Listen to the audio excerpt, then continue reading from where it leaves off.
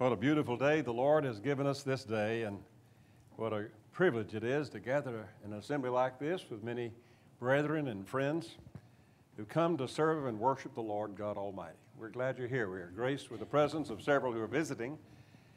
I know that several, maybe from out of town at least, are planning to travel later to the Tampa area, Temple Terrace as a suburb to be specific, where Florida College is located, where beginning tomorrow evening and through Thursday evening, the college presents a series of lectures, Bible lectures, and so many brethren have come for that purpose. I noticed coming in from the Bible class period that I noticed there were several gospel preachers in the audience this morning, and I thought, well, I guess if I'd known in advance, we could have asked one of them to preach at this hour, but since we didn't know that they were coming, the other alternative, I guess we could have all of them speak one at a time. Now, we might go into the afternoon if we did that, but maybe if you'll think through that possibility, you won't complain about how long I preach. All right? We're thankful for your coming. I hope you brought a Bible with you, that you'll be opening with me to the reading found in Hebrews chapter 2.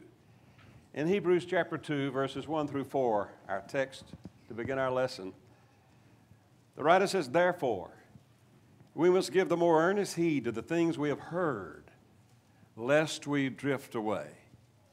For if the word spoken through angels proved steadfast, and every transgression and disobedience received a just reward, how shall we escape if we neglect so great a salvation, which at the first began to be spoken by the Lord, and was confirmed to us by those who heard him, God also bearing witness both with signs and wonders, and with various miracles and gifts of the Holy Spirit, according to his own will."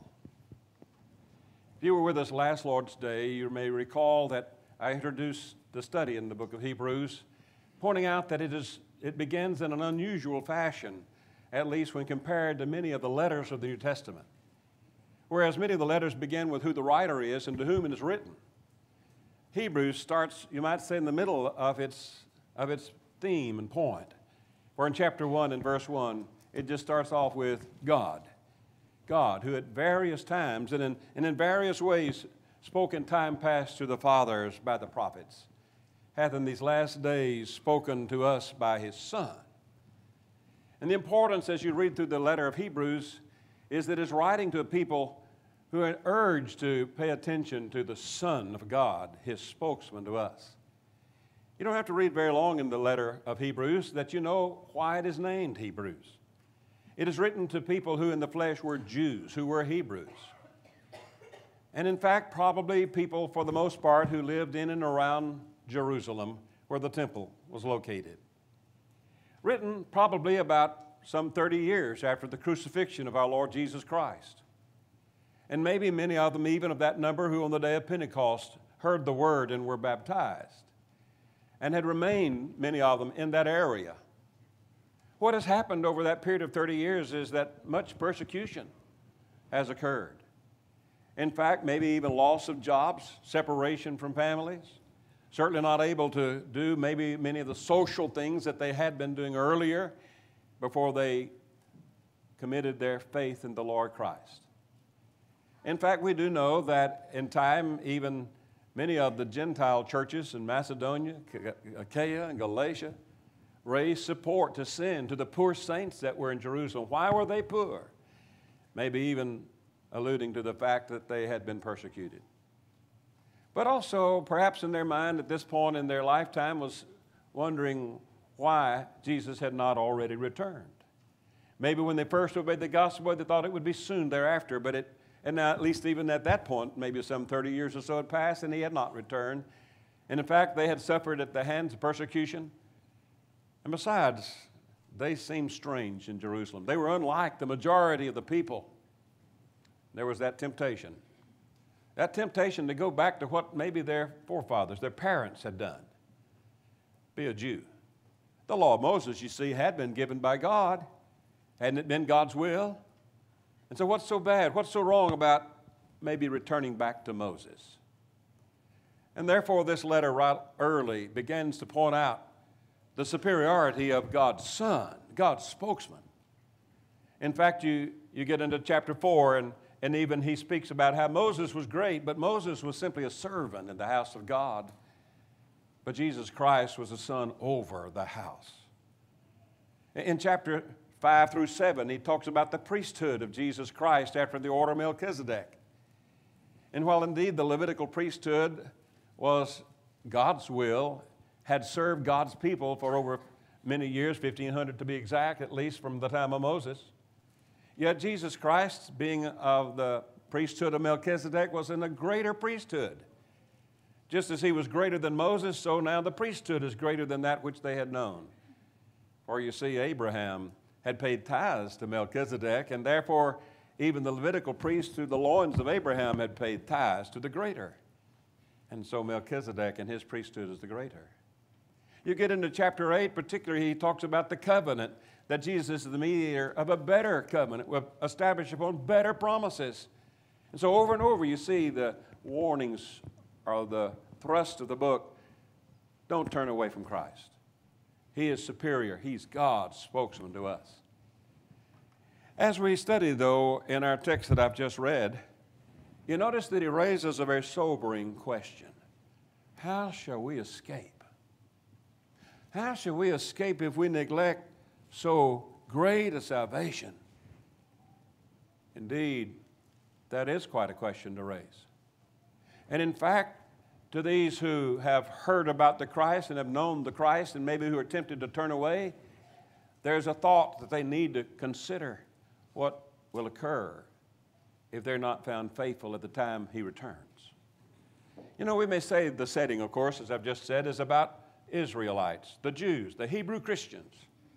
And yet it has an application even to our own time.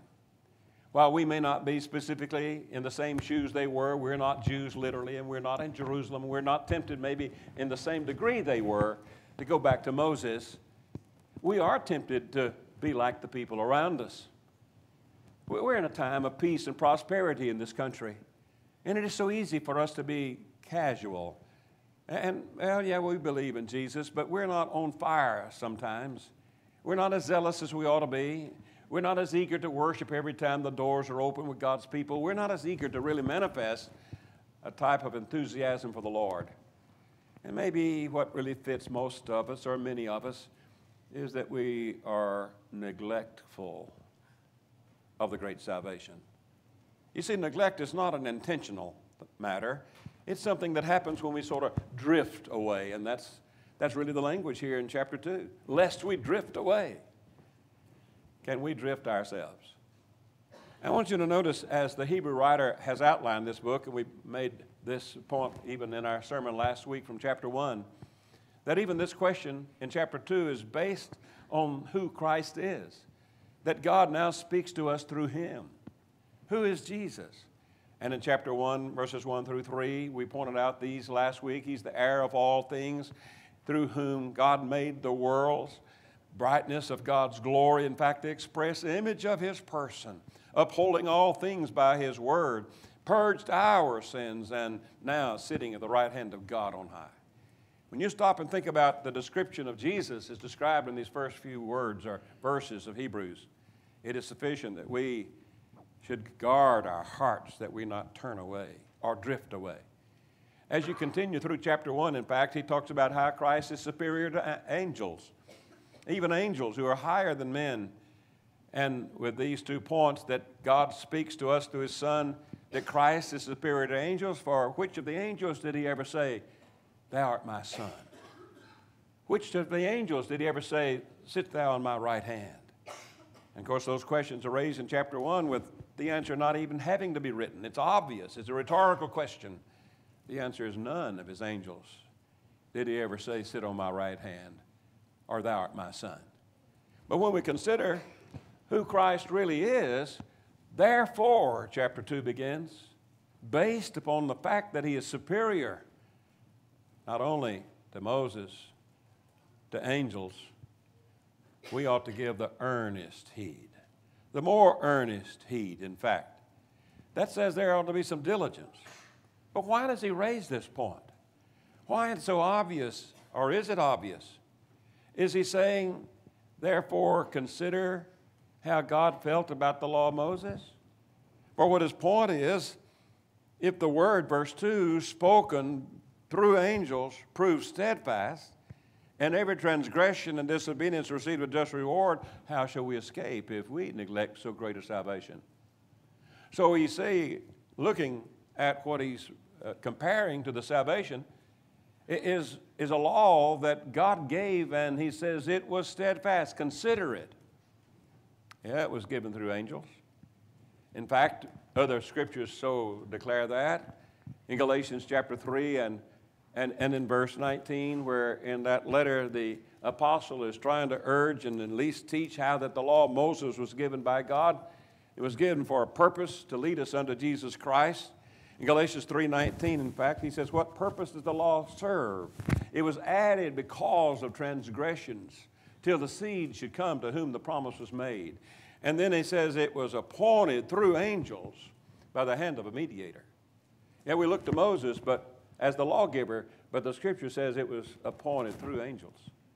Even in Acts chapter 7, when Stephen, just shortly before he was stoned to death, the first martyr for the Christ, and he's preaching and teaching even to those who were standing there, and he declared how that even as they had persecuted the prophets before him, so he says their hearts now were against God. They rejected the word, a word that was received by the direction of angels.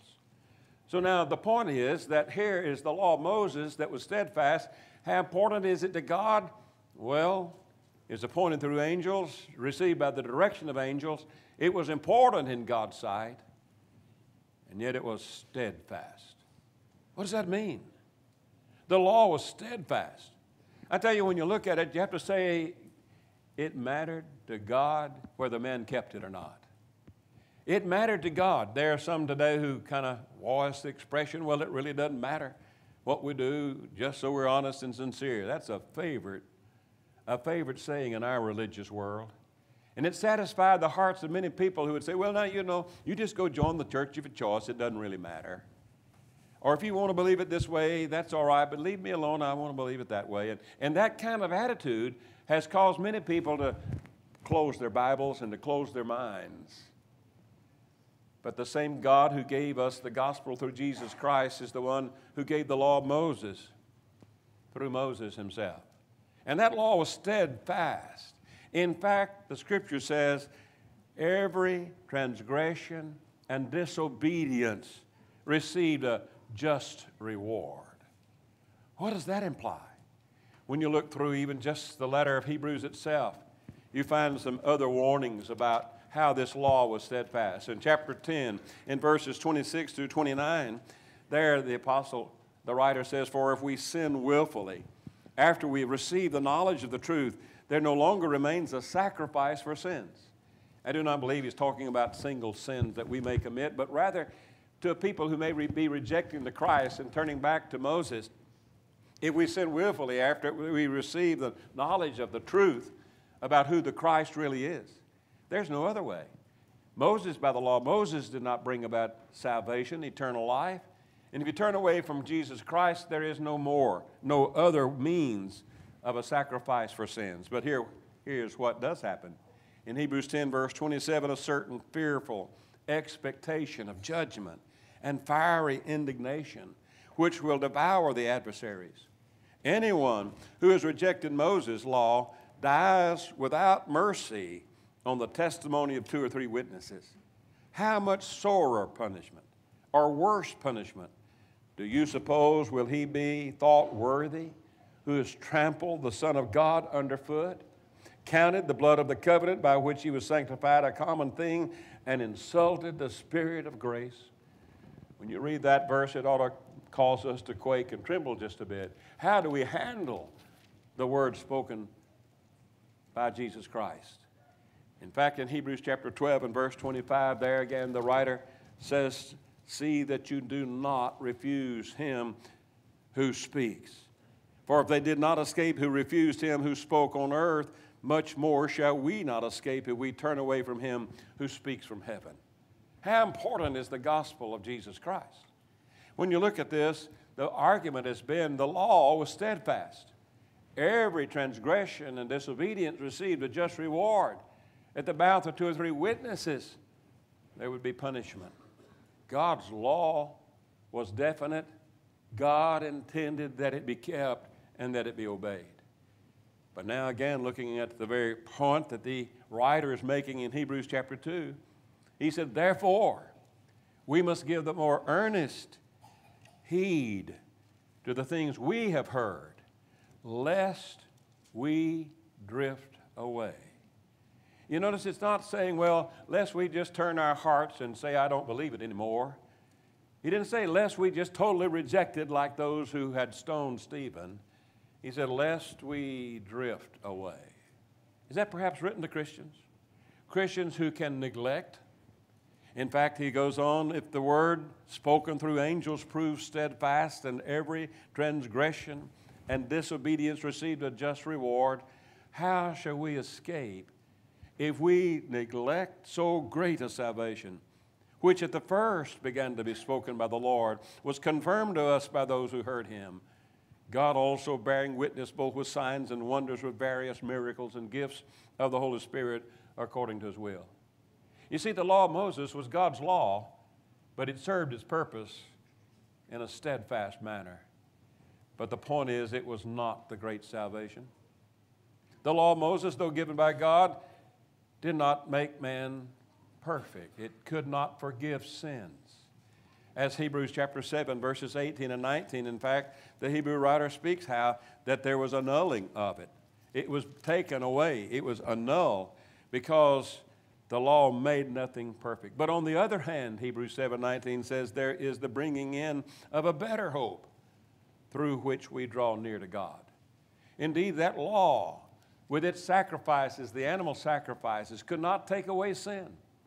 In Hebrews chapter 10, in fact, the writer says the law, having a shadow of good things to come, can never, with those same sacrifices which they offered continually, make those who approach perfect. For then would they not have ceased to be offered? For the worshipers, once purified, would have had no more consciousness of sins. But in those sacrifices there is a reminder of sins every year. For it is not possible that the blood of bulls and goats could take away sins. Once every year the high priest would enter into the Holy of Holies and offer sacrifice for the sins of the people. But that was repeated year after year after year. But the gospel of Jesus Christ, in comparison, is a great salvation. Perhaps we understand that it was great because it's based upon great love. As in John 3:16, God so loved the world that he gave his only begotten Son, that whosoever believeth in him should not perish, but have everlasting life. In fact, it is based upon greater sacrifice. It's not the sacrifice of animals, of blood, of bulls and goats, but as in Hebrews chapter 9, verses 11 and 12, the scripture says, Christ came as high priest of the good things to come with a greater and more perfect tabernacle, not made with hands, that is, not of this creation, nor with the blood of goats and calves, but with his own blood he entered the most holy place once for all, having offered eternal redemption. Consider that the Christ, the greater high priest now, has one time for all time made sacrifice for our sins. Doesn't have to be repeated over and over like the animal sacrifices had to be done. Greater sacrifice and also a greater reward. For in Hebrews 9:28, so Christ was offered once to bear the sins of many. And to those who eagerly wait for him, he will appear a second time apart from sin for salvation. Indeed, when you consider the two, it's quite easy to see the contrast that the writer is making in the letter of Hebrews. Why turn back to Moses? Why turn back to the law and to those things that really have already served their purpose and been fulfilled? What we have with the great salvation is the word spoken by the Lord. Jesus himself, God's spokesman to us this day, and confirmed by those who heard him. The apostles, indeed, on the day of Pentecost said, we are witnesses. We not only have preached what the word says in prophecy being fulfilled, that he indeed would be crucified, that he would be raised the third day. We are witnesses to these things. They bore that. Many of them even put to death. As we know, Stephen was stoned for that testimony. But there were then the apostles themselves. We know there was James who was beheaded. It is said that Paul later was beheaded, that Peter was crucified and asked to be crucified upside down. Why would these men suffer the kind of death that they suffered if it were not so? Would they have died for a lie?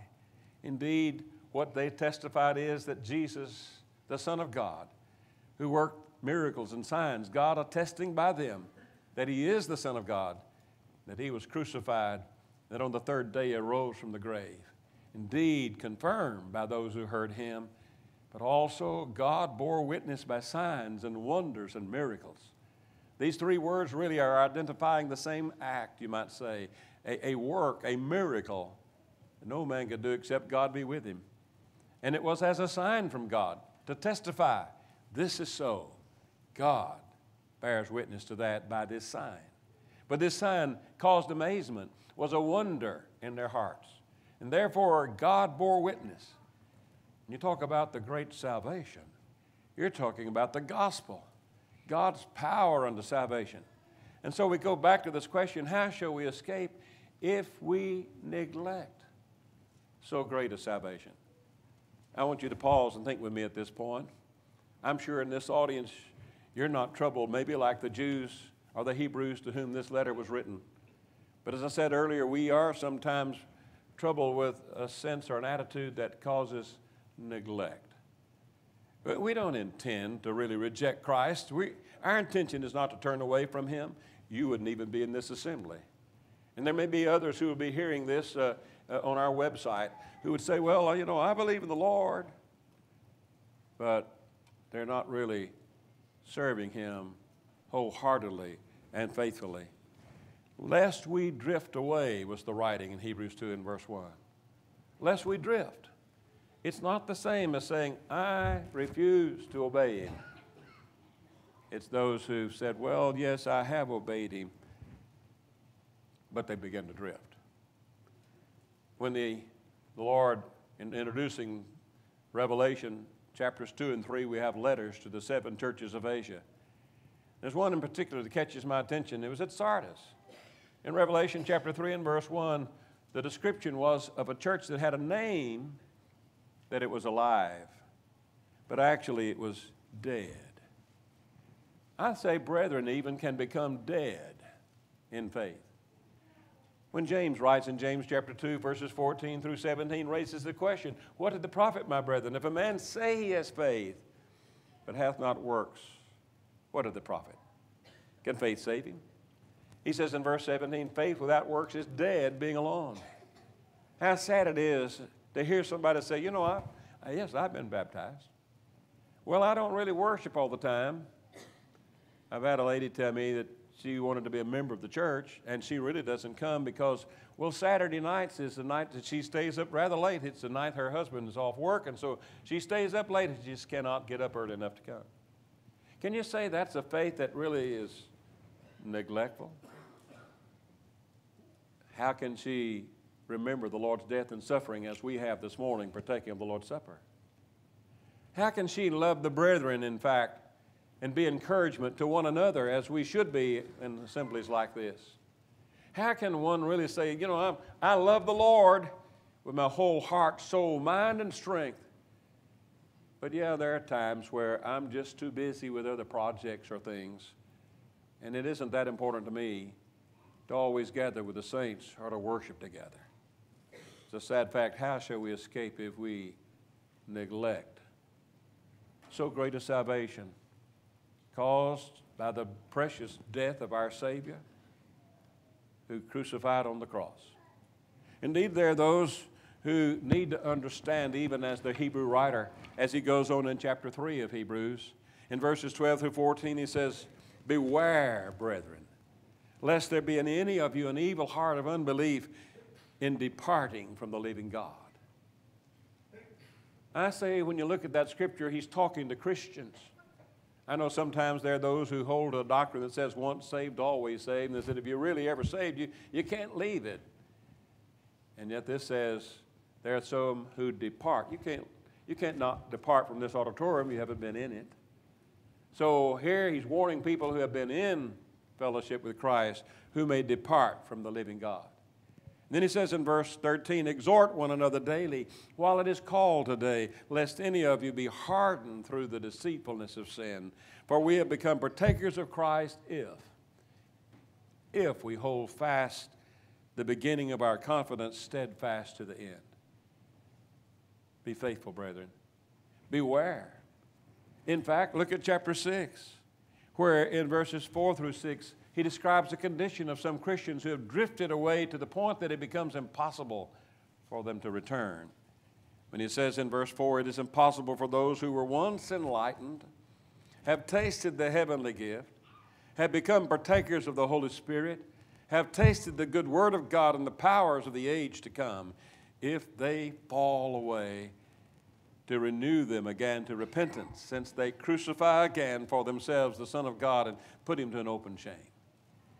There are those whose hearts become hardened.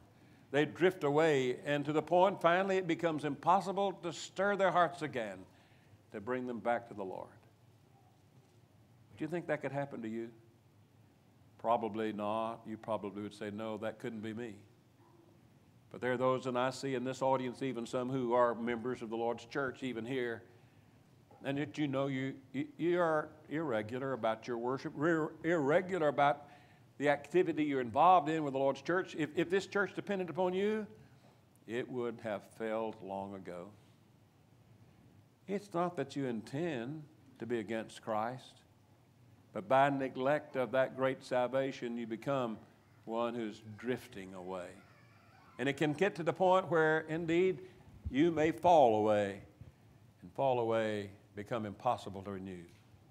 What a sad state to face the Lord's judgment, and to face it in a sense of saying, Lord, I once knew, I once was faithful, I once was baptized even. And the Lord would say, well, what happened?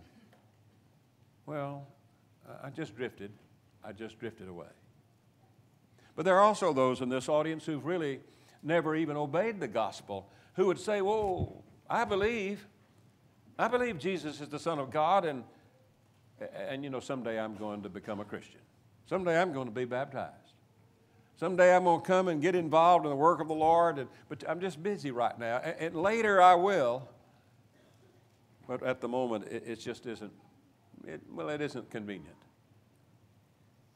In Galatians chapter 3, the apostle said we are become the children of God by faith in Christ Jesus.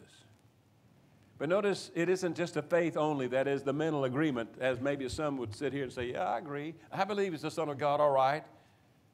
When he says in verse 27, Galatians 3, for as many of you as have been baptized into Christ have put on Christ. Those who have the kind of faith that I'm willing to obey, I'm willing to stand up and name him as my Lord, and I will make a servant to him. Those are the ones who truly are God's servants.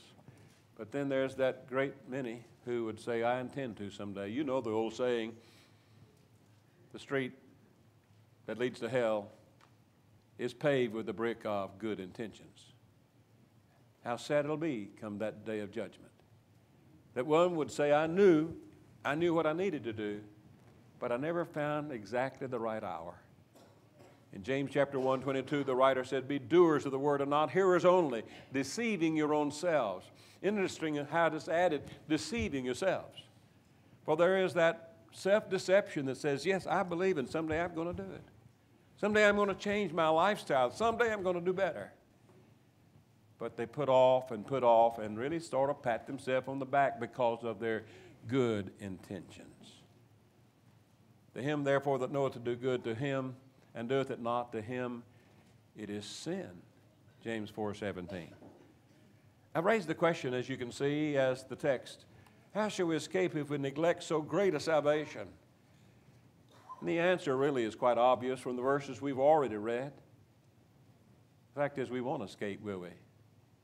Those who neglect the great salvation will not escape.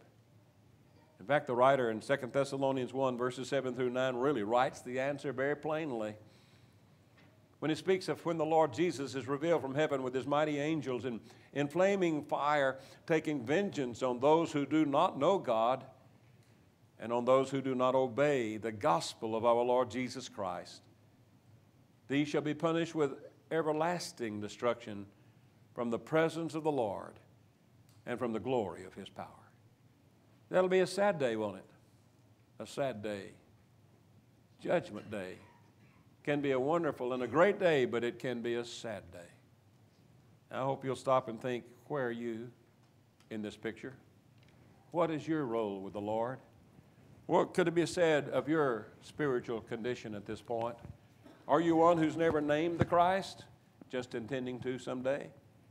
Or are you one who has named the Lord, but you've become neglectful in your worship and your service to him? Our song of invitation, and it'll be on the chart up here behind me in a moment, but it's, will Jesus find us watching? It's in the form of a question. When Jesus comes to reward his servants, whether it be noon or night, faithful to him will he find us watching with our lamps trimmed and bright. Can we say we are ready, brother? Ready for the soul's bright home? Will he find you and me still watching, waiting when the Lord shall come? They're questions, thought-provoking. I hope you'll be honest with you and yourself. If the Lord should come this day, how would he find you? Ready? Watching? Or do you need to make some changes in your life and in your service to him? If indeed you find in your own heart you're ready to serve him wholeheartedly but have not been, we want to assist you. We sing this song as an invitation. If we can assist you in turning your life to Christ, now's the hour. You need to be immersed for remission of sins, we have a baptistry ready. If you're a Christian but have become a neglectful Christian, and you know you've done things that really are a hindrance to the cause of Christ rather than a help to his cause, you want us to pray with you and pray for you, we'll do that as well. We ask you to consider where you are with the Lord. If you're subject to that invitation anyway, we bid you come even now as we stand together while we sing.